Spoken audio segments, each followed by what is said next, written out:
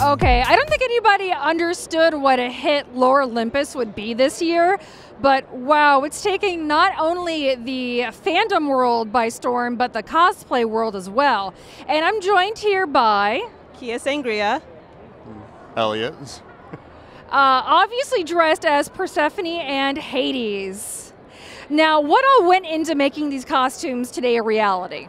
So, this costume for sure definitely tested my patience. It's made out of satin and floral appliques, which are two things that I've really never worked with before. So, and the fur coat as well. So this whole costume was the first time for me.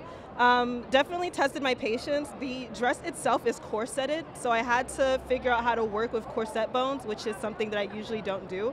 But it was a labor of love for Lore Olympus, and I'm so happy with how it turned out. Mostly the wig, the makeup, new contacts, but my clothes you can definitely get in the best dress wear men's section.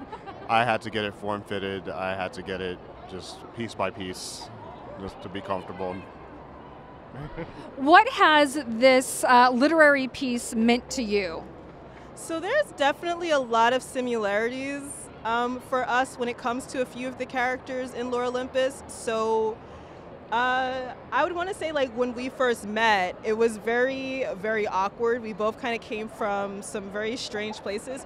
The event that we met at, neither of us wanted to even be there that day. So, like, that part as well in the comic, like, really spoke to us. But for me, it was the colors. Lore Olympus is so colorful, and I don't think I've actually ever read a webtoon like it before. So I fell in love with the colors above all else. Yes, you could definitely tell it is a labor of love. It's so vibrant.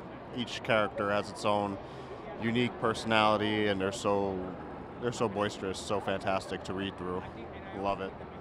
All right, thank you so much for joining us, and we cannot wait to see what more costumes you make and what more storyline we get to read in this amazing webcomic.